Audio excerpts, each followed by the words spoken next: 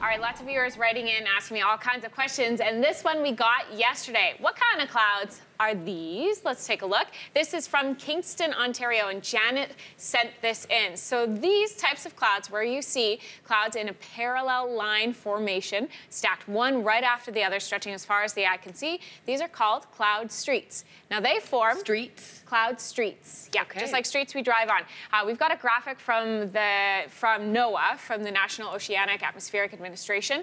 When you see clouds like this forming, they're forming parallel to the wind. And what you see here with this graphic, see how the arrows are pointing up towards, on the bottom of the screen, pointing up towards the center of the cloud? Yeah. When air rises, clouds form. When air sinks, you see the clouds not forming. So you almost get these, if we can come back to me on camera, I'll try and explain with some motion here. You almost get these like circular tubes of air that are rotating. When the air rises, you get a cloud forming, and when the air sinks, that's where you see the clear sky in between. Now, this can often happen over the Great Lakes. You can see that with the passage of cooler air over the relatively warmer water. It can also form off the mountain ranges as well. It has to do with almost like an undulation, so up and down, and you get the cloud forming in the rises and the clear sky in the fall. Cloud streets. Cloud streets. Okay. Yeah, they're pretty cool. When you see wide satellite views, they just look like lines coming off in it's such a beautiful formation. Almost looks like stripes. Yeah. Cool.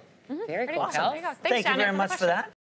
Thanks for watching. If you like this, be sure to subscribe here. And you can check out more Your Morning videos right here.